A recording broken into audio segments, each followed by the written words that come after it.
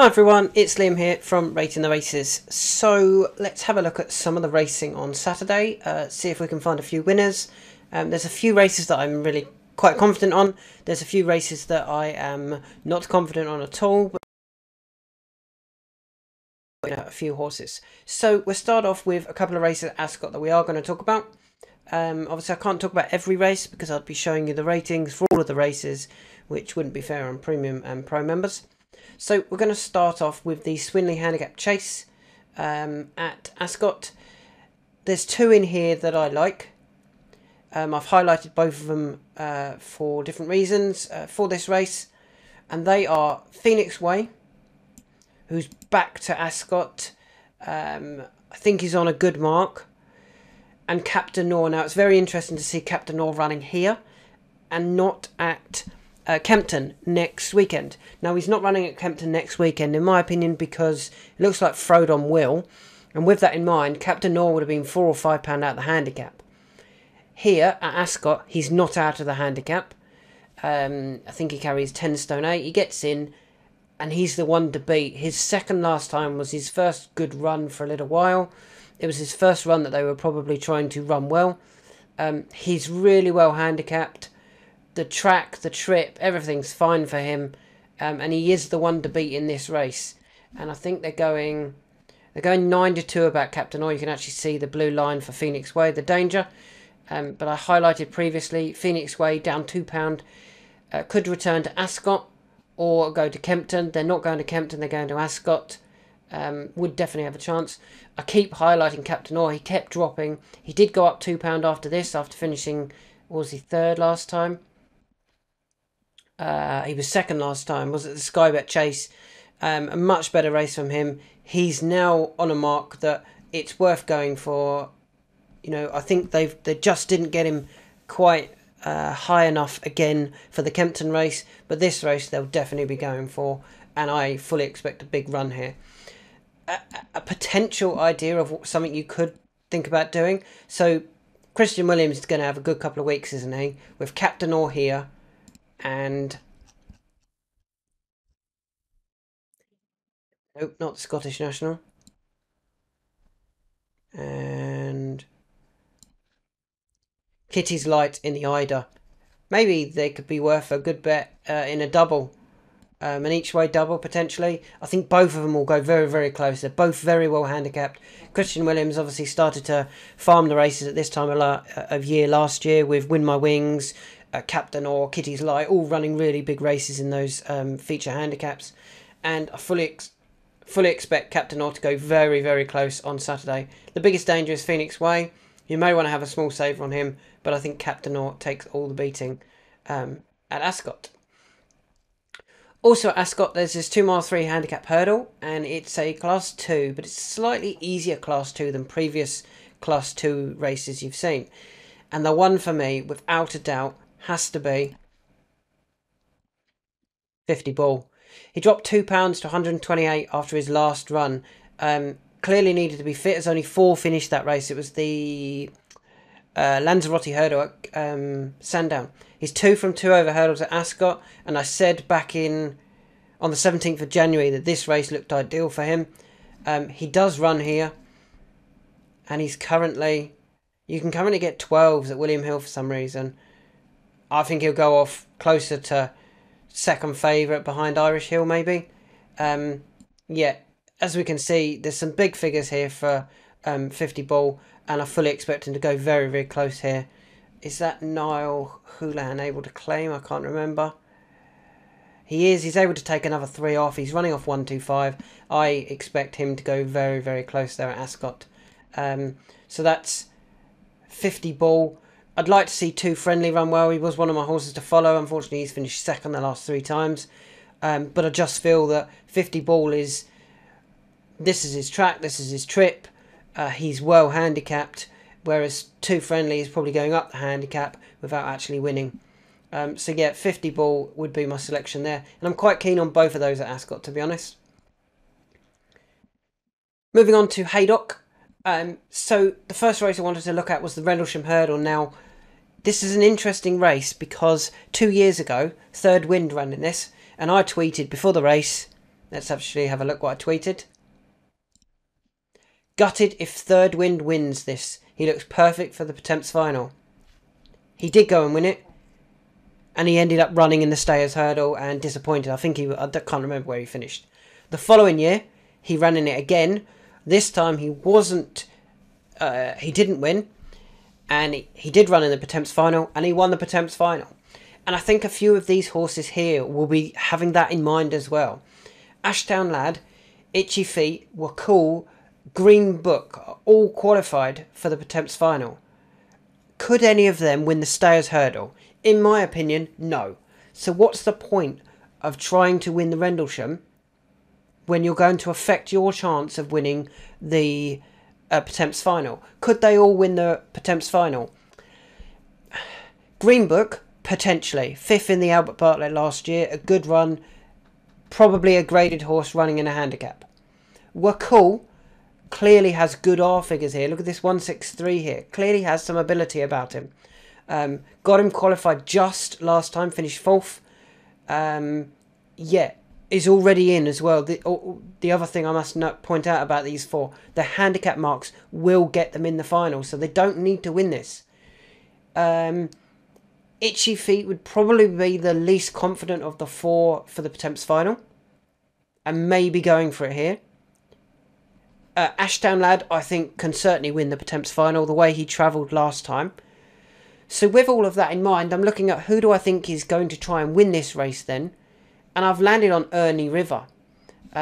Dropped back down to hurdles last time. He finished 2nd after a short spell over fences. He's got some really good back form.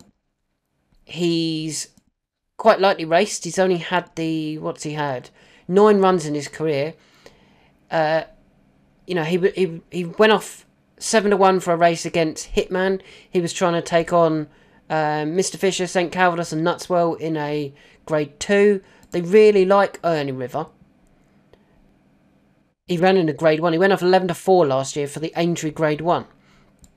Well, with all of that in mind, if he hurdles well, I think he's the one to beat here because he doesn't have any Pertemps final aspirations because he's not qualified.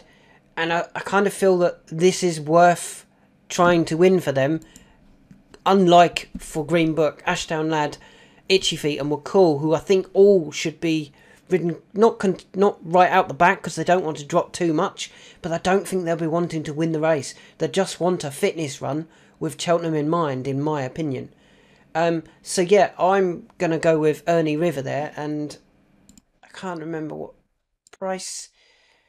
The market might have latched onto that and be looking at that as well, that these don't need to win. Were Cool, Itchy Feet, Ashdown Lad and Green Book don't need to win. And with that in mind, especially, if you say they're not going to win, none of them are going to try to win, you've then got the favourite, Ernie River, against 2 outsiders. So, yeah, I'm quite keen on Ernie River in that race. We then have a look at the Grand National Handicap Trial. Now, this is a tricky one. Quick Wave, Cloudy Glen, Fortescue and Grumpy Charlie all have Grand National entries. They're rated, Grumpy Charlie's rated 140. Probably needs to go up a few pounds to get in. But he's so inconsistent, he would be a concern to pick. Fortescue probably doesn't need to go up. Disappointed last time, but probably the race before at Aintree took it out of him. I quite liked him, but I think quite a few of these need soft ground. Cloudy Glen off 145 and Quick Wave off 148, the Venetia Williams pair, they don't need to win to get in the Grand National. They will, I'm pretty confident they'll get in anyway. So they would almost be harming their chance if they were to win this race. So who doesn't need to win this race or could win this race because they don't have any Grand National trial or Grand National aspirations? Well, the obvious one, Bristol de May. He doesn't have a Grand National entry this year. He was 2nd in this race last year behind Galloping Bear. Obviously, the Galloping Bear's actually been disqualified since then. They were miles clear of time to get up. But that was on heavy going, and Bristol de May is a real soft, heavy ground horse. He's not going to get that here. He's only going to get good to soft, I think it is. Which it's would be a bit of a concern for Bristol de May. I think he wants it softer than that. I'm not sure about Time to Get Up. He's pulled up the last twice, but if we went back to his run in this race last year, he actually travelled really well. He came into the race nicely. I highlighted after the race how well he travelled, and then didn't find anything on the heavy going. Does he want heavy going, or does he just want? Does he want it slightly, easier than that, soft or good to soft? If he does, he was rated 144 last year. He's only rated 133 this year. He's £11 lower. It wouldn't surprise me if there was a gamble on him, for example, and he's handicapped to go very close. He won a Midlands National, I believe. He won a Midlands National in 2021 of 138. He went off 3-1 that day on good to soft. I'm probably talking myself into a small bet here on Time to Get Up on the basis that he doesn't want the heavy going at Haydock. He just wants that good to soft. He did travel. The last couple of runs have been disappointing in a Welsh National trial and a Welsh National. They, what was the reasons for them? Maybe his first run, good to soft, after 8 months off the track. Maybe that was the reason. And then last time out, it was just too far on soft ground. I could be completely guessing here and making this up. But I'm going to give him one more chance, I think. Time to Get Up off a really low mark. And what sort of price is he?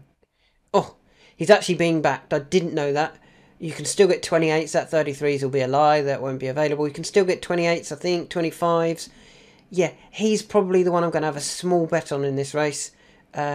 Time to Get Up, the outsider of the field, hoping that he wants the better going at Haydock.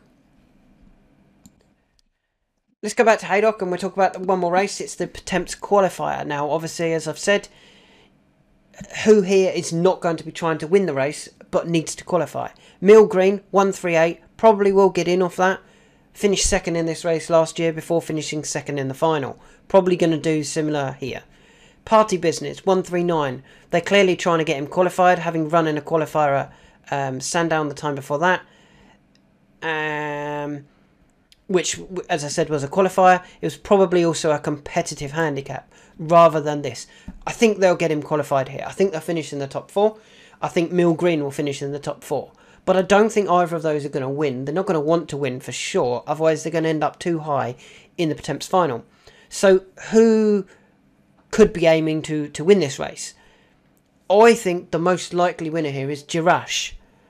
Brandy McQueen has clearly been in great form, but he's gone up another £7. I know Edward takes 5 off, but he did last time, so he's still gone up. He has still gone up £7. Jirash, yes, is up £6 for his win at Plumpton. On his first run over this trip, he'd previously been in a Grade 3 handicap race. He'd finished third to LL Bell, which is a good run. He finished third in a bumper to R Jester. That's a good run. He's very lightly raced. There could be a lot more to come from Jirash. And Jirash is only rated 132. That probably won't get him in the Pertemps final. And because of how unexposed he is, if Gary Moore might think, oh, this horse is a 145 horse. So they could win this, go up £6-7, still get in the Pertemps final, and still probably go close in that if Gary Moore believes he's got a horse like that. And that might have been the plan, was to wait as long as possible, run him in one of the last qualifiers, and then qualify and go on to the final. Brandy McQueen, as I said, does need to win to get in the final, but even winning, I don't think gets in the final. So I think there'll probably be 1 or 2 in here that have been put in this race with the final in mind, but knowing that they probably have to win the race as well. Obviously, it doesn't always work. Riggs for Dan Skelton a few years ago looked like the only horse that needed to win a Pertemps qualifier to actually qualify, and ended up, I think, finishing last or pulling up. But yeah, I think Jirash is the one to be on in the Pertemps qualifier for reasons I've just mentioned. Do we have a price for Jirash? Not yet. And the final race I wanted to do a quick talk about was the King Will Hurdle. It's a Grade 2. It's not the best grade 2, but it is still a grade 2. Now, interestingly, First Street and I Like to Move It both run in this race. Why is that interesting? Well, yesterday, or the day before, I highlighted that Glory and Fortune had dropped £4 to 144 and could be aimed at the county hurdle. If he is aimed at the county hurdle, off a £1 higher mark than when winning the 2022 Betfair hurdle, when he won that race, he beat First Street and I Like to Move It. They were second and third behind Glory and Fortune in that handicap. And I'm just going to double check something, but I'm pretty sure that I'm right. Glory and Fortune. Glory and Fortune ran off 143 that day. I Like to Move It 138. First Street 141. I Like to Move It is now...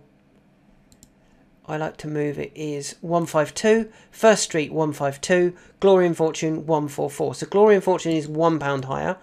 I didn't do the math then as I 152, 152. 152, 152. I Like to Move It is 14. And First Street is 11. So First Street is £11 higher. I Like to Move It is £14 higher. And Glory and Fortune is just £1 higher. And that's why he could be aimed at the county hurdle. And if we look further into that, one of these, you know, if First Street or I Like to Move It wins, they go up probably even more in the handicap. You know, they could be rated 155, 156, and make that Glory and Fortune 144 mark look very, very workable for the county hurdle. So I don't want to actually have a bet in that Kingwell hurdle, but it's a race that I'm very interested in with Glory and Fortune for the county hurdle in mind. So who do I like? Let's go back over those. Captain Orr, strong fancy at Ascot. Wouldn't have a problem putting him in a double with Kitty's Light next week.